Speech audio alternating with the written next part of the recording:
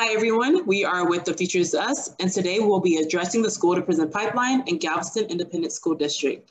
My name is Bianca Obinyan. I'm a second year student in the Combined Medical Masters in Public Health program, and I also serve as The Future is Us Policy Task Force Coordinator. Hi everyone, my name is Semira. I'm a second year MPH student here at UTMB. Hello, my name is Toby. Agnew. I'm a sophomore at Ball High School, and I'm one of the lead advocates for The Future is Us.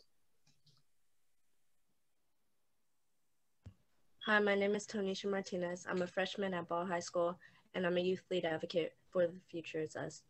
The Future is Us is a community-based initiative that is working to dismantle the school-to-prison pipeline by analyzing school district policy and having discussions with the community regarding school discipline. By focusing on policy development, The Future is Us aims to improve student outcomes and strengthen the relationship between students and administrators. So today, we will be giving you guys a background of the school to prison pipeline. We'll describe the scope of the problem in Texas and in Galveston Independent School District. We'll identify our priority population, discuss community feedback, identify interventions that we've used, and evaluation of the policies that we have recommended. The school to prison pipeline in the United States is a trend wherein children in the education system are pushed out of their regular education environment and into the juvenile criminal systems. Black youths are 5 times more likely to be incarcerated than white youth, and receiving a single suspension from school serves as a key turning point towards increased odds of incarceration. Okay, so in Texas, the school to prison pipeline has resulted in countless young children and teens subjected to being taken out of their classroom environment. In the 2015 to 2016 school year, 63,874 students were dealt with out of school suspensions. That number included 37,691 students in between the 3rd and 5th grade. Black students were disproportionately affected. In Texas, Black students only account for 13% of the entire school population, but make up for 47% of all pre-K through 5th grade out-of-school suspensions. In addition, in Texas school districts, Black students are subjected to use of force by school district police at a rate more than twice their representation in the student body. In the Galveston Independent School District, Black students comprised 25% of the student population in the 2019 to 2020 school year, coming in second after Hispanic students who comprised 48% and white students who comprised 24% of the student population. Of the 1,063 GISD students who received 1 or more disciplinary exclusions from the classroom in school year 2020, 43% were Black, 39 were Hispanic, and 18 were white.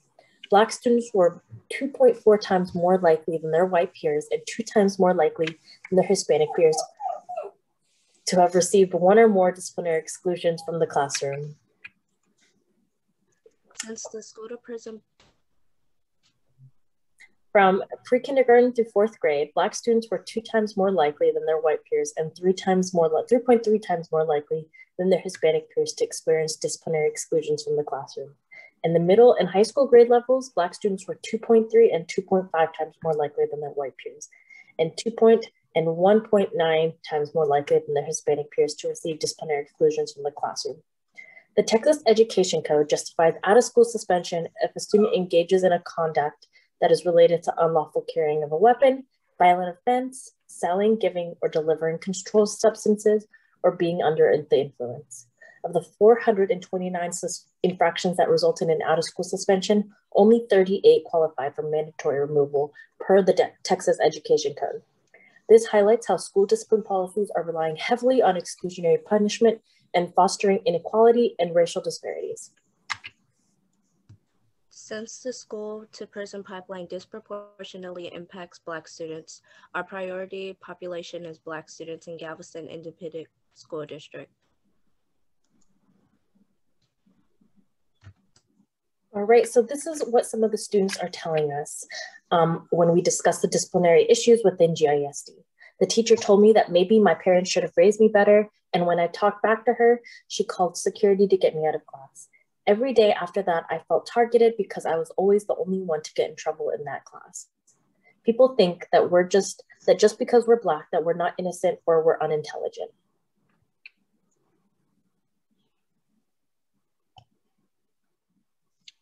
In order to raise awareness of disparities in the educational system in Galveston, the Future Is Us has presented at different meetings around the communities, including the NAACP, Galveston Chamber of Commerce, and Artists Boat. We have also held a weekly difficult conversations on Facebook, shedding light on the issue. I have personally spoken at school board meetings. In this picture, I spoke at the GISD curriculum meeting where I expressed that every child should have access to a quality education. As a Black male, I recognize the difference in treatment and know it may negatively impact my future if the current circumstances do not change. So along with spreading awareness, another one of our main interventions is creating this policy brief. So we spoke to students and parents, we reviewed the GIC policy, we evaluated the GIC disciplinary data and reviewed the literature and came up with this policy brief that outlined some of our recommendations. So the evidence tells us that disciplinary actions taken against minor infractions do not deter defiant behavior. They actually increase adolescent misconduct. Teachers are also more likely to respond to minor infractions by a Black student in a more extreme manner than a white student and perceive Black students' misbehavior as a pattern that would lead to a future suspension. As a result, Black students are more likely to experience injustice, which can lead to mistrust and disengagement from the institution of education and underperformance in academic settings. And this underperformance in academic settings has been highlighted in the local data in GIC, which shows that Black students who received one or more disciplinary exclusions from the classroom were 1.2 times more likely to have an academic slide in reading or English language arts across all grading periods. Removal from the classroom has detrimental effects on the mental health and well-being of all students. In a study conducted across 132 schools across 80 different communities throughout the United States, researchers found a significant association between schools that had high exclusionary discipline policies and depressive symptoms in students who were affected by those same policies. The comments from students mentioned earlier by Semira show that the impact disciplinary disparities have had on our students' self-esteem. So here are our policy recommendations. The first one being banning willful defiance suspensions. Willful defiance can be described as disruptive behavior, non-compliance, or insubordination. These are all subjective. An example is the term talking back. Talking back can be seen as offending yourself or also being rude. Again, we see these Black students are disproportionately impacted by these subjective infractions in GIC. Another one of our policy recommendations is placing greater emphasis on restorative justice practices. Restorative practices are designed to address the root cause of behavioral issues by focusing on building and nurturing relationships. We see that districts that have implemented restorative practices as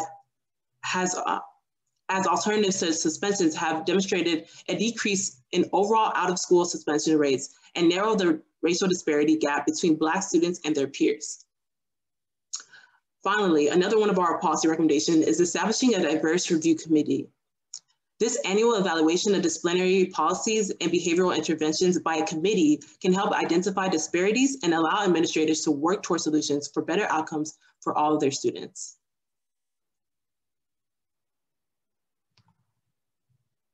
And here's an evaluation of the policies that we have recommended that's been conducted in Los Angeles Unified School District.